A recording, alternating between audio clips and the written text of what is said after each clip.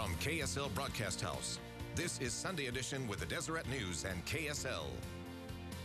Good morning. Welcome to Sunday Edition. I'm Dave McCann. It is Super Bowl Sunday, so let's talk politics. A pair of Deseret News political columnists are with me this morning, LaVarr Webb and Frank Pignanelli.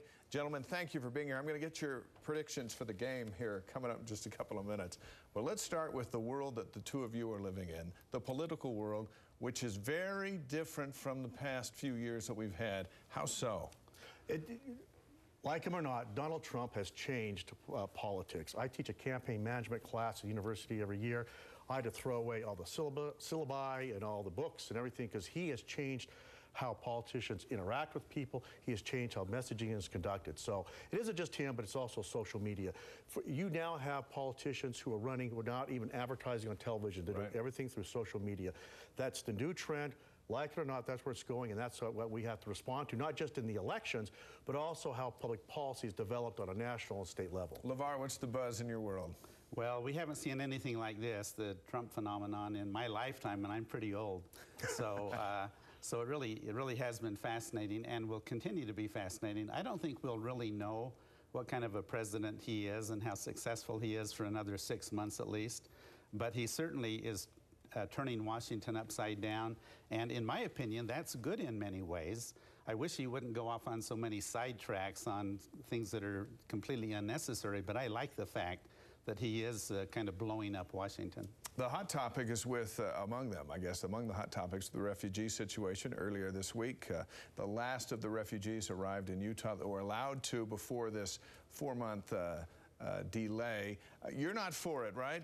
I am not. I believe this is just a sloppy attempt to fulfill his campaign promise to have the Muslim ban, and it really is targeted at one religion. Now, granted, it's for 7 countries, but we all know what it's for there. And we've had a lot of problems on the humane situation, but also you have interpreters that have helped us in Iraq. They're having problems getting in, and also it's sending the wrong signal to those really highly skilled, trained individuals. It's the wrong approach. I believe in vetting everyone who comes in. You just don't target a specific faith. What do you think, LaVarr?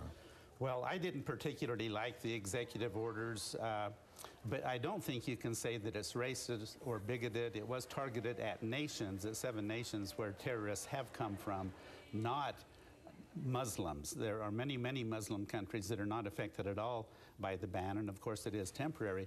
The thing that I don't like about it particularly is the way it was rolled out.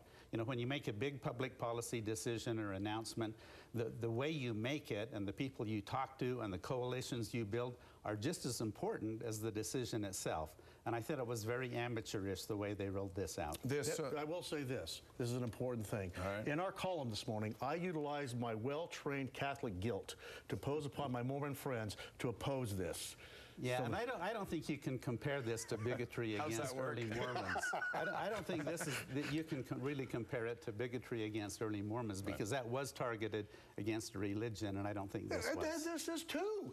This is targeted towards. It's targeted against. It's targeted against nations. They just don't have someone as good as Brigham Young to help them out. This whole immigration policy, including the wall with Mexico and the U.S., one thing that Donald Trump gets a little credit for is doing something where the immigration issue has been kicked down the street by about every president in my lifetime. Here comes a non-politician that says, I promised to do some things, and I'm going to execute that. And the media and a lot of folks just don't quite know how to handle that. It's like, one, when something's being done, whether you like it or not, and 2, the way he's doing it is unlike what we've seen before. So we're either up in arms or we're all for it. And actually, we actually touch upon this in our column too, because you're right.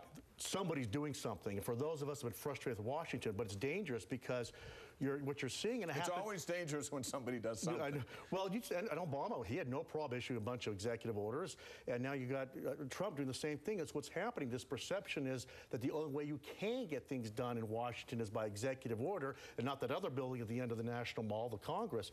And while that may be invigorating to feel, that's not democracy, a Democrat or Republican president. I am concerned about the number of executive orders. We do have Republican control of Washington now, and obviously usually Congress moves slower than the president issuing executive orders. But we will know in 6 or 8 months just how effective this president is with the Republican Congress. Talk public lands for a moment. Bears Ears is, I don't think most people understand it or know where it actually is, but it comes up in a lot of our news stories and certainly up on Capitol Hill. But the fact that Utah voted for Donald Trump, does that mean Donald Trump is going to pull back on that Bears Ears monument? Will he throw Utah a bone? I think there's a reasonable chance of that. Yeah. I think that he may not rescind it entirely, but he may reduce the size and perhaps also the size of the Grand Staircase National Monument. I personally, I would like to see the Rob Bishop and Jason Chaffetz, congressmen, their public lands initiative go forward. I think a lot more land would actually be protected environmentally through that process than just designating a monument. Education. When the dust settles with this legislature, are my taxes going up? No, they're not going up. There is a concern, there is a fear by a lot of lawmakers about this Our Schools Now initiative petition drive that would have Utahns vote on whether to increase income taxes. And I think what it is driving perhaps, you know, your taxes may go up in your internet purchases at some point in time after everything's settled, but they are the lawmakers are looking for other sources of revenue to help bolster the education funding. So there will be an increase in education funding. They may find some places that they haven't tried before. They've got to find some money. Yeah, the danger is that it will just be piecemeal and not enough to really make any difference. I mean, essentially, we've just kind of kept up with growth. We haven't put really a lot of new money in. You know, Utah's #1 in so many areas. Why aren't we #1 in education? We have more school children percentage-wise than any state in the country. Is it because our children are dumber? Is it because our teachers are less proficient? Is it because our parents care less? No, the reason is our resources are so slim. I don't think we can get to #1 in education, which we need to do to prepare our children for the jobs of the future, when we're spending the least per student in the whole country. So we do need a big funding increase for education. Let's look into the crystal ball for a minute. 2 years from now and then 4 years from now, Donald Trump will be what kind of president? How will Utah see President Trump? Assuming we're not in a major depression or a war. That's a lot of assumptions. You know, he will be a change president that shook up Washington, which has been lethargic and do nothing for many, many years. And so I think there's a chance some pretty exciting things could happen. Right. You have to feel bad for Utahns. We really didn't want him. You know, Republicans, and especially Democrats, but Republicans felt like, okay, we'll do it. I think he'll be viewed as maybe, you know, he's able to shake up Washington, but it's not how we do things in Utah. And I think what will happen is Utahns will feel like the Utah way of how we govern, how we manage, is still a superior system to anything that Donald Trump had. All right, Frank, LaVarr, you can read their words of wisdom in the Deseret News this morning on the refugee policy. Thank you for being here and sharing your opinions. Thank you. Good to have you here.